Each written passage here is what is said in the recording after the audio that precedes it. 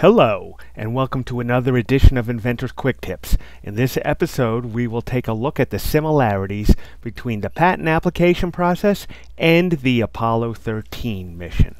Apollo 13, as you may know, was a lunar mission that got into some trouble when the fuel tanks malfunctioned and it never did reach the moon. But miraculously, all the astronauts made it back to Earth safely.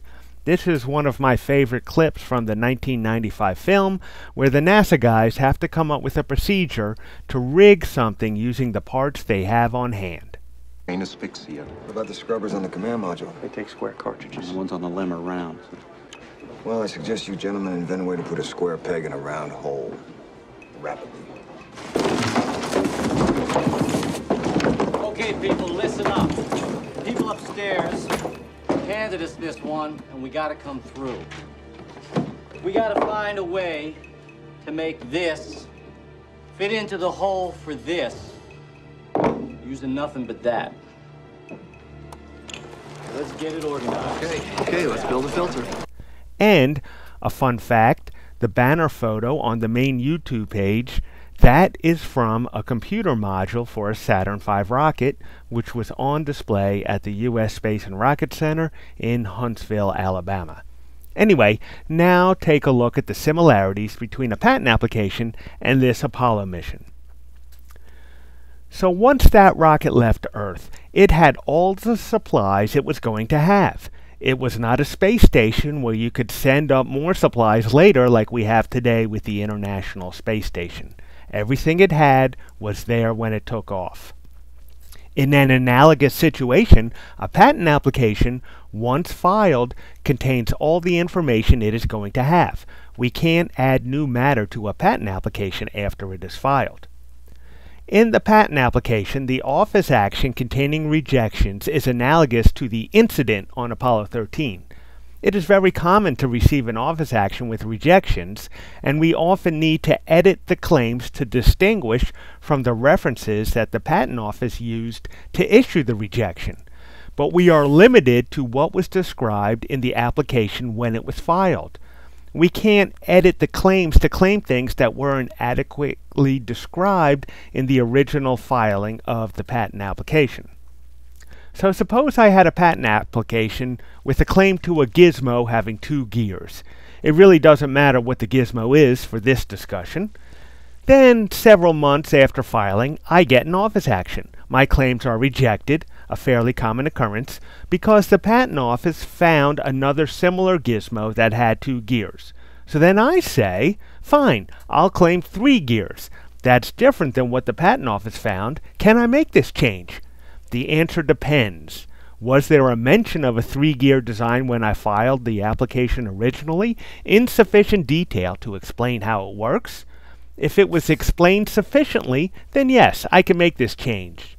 If it was never mentioned, then this claim amendment probably won't fly. If it was casually mentioned, then it still may not suffice, meaning, if in the original application I wrote a single sentence that said, well, you can have 3 gears, 4 gears, or even more gears, but didn't show those arrangements in a drawing or explain it any further as to how the gears are interconnected, then the examiner probably won't accept this amendment. So the time to think of this is before you file the application. Make sure you have enough details and variations to have something to work with when it comes time for the office actions and the claim amendments.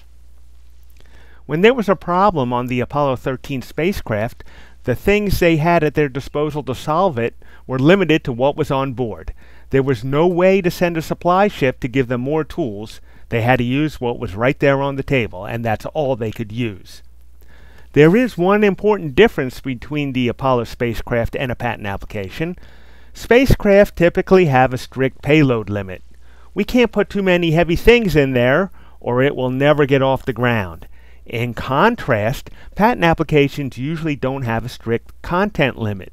So you want to make sure that you put in all you think you might need and more in order to overcome any rejections you might get down the road. So how do we do that? Put another way, What do we pack into our patent application to try to overcome the problems we might face during our mission to turn our patent application into an issued patent? First and foremost, we need to explain how it works. What does the invention do, and why does it do it? So we have the how, what, and why, but are they all equally important? My take on it looks like this. In terms of importance, I'd say the effort should be 60% on covering the how, and then 20% covering the what and the why. The how is important because patents cover how something works, and that is key. So how does the invention work? What things do we need? What is the theory of operation? So let's use an example of a jet airplane. I've encountered hundreds of cases where I have to write an office action for an application that I didn't write originally. And it's like the situation of Apollo 13. I got a problem, namely some rejections, and the only thing I can use to get around the rejections is what is in that application when it was filed. So using just for an example, the idea of a patent application for a jet airplane, I'd see an application that talks a lot about how the jet engine makes the plane go faster and how it can be used in pairs or sets of 3 or 4 and all these other things a jet plane can do, but with very little detail on how the jet engine actually works. And those might be the details I need to get around the rejections. So that is the reason that the how is 60%, because if we go into good detail on how it works, by definition we will cover the details of the structure and theory of operation that we may rely on to overcome rejections from the patent office.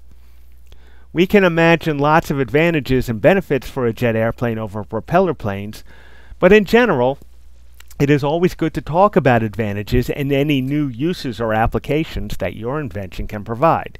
This can be useful as secondary arguments, especially for obviousness rejections. And unlike a rocket ship, we can add a lot of detail to a patent application without penalty.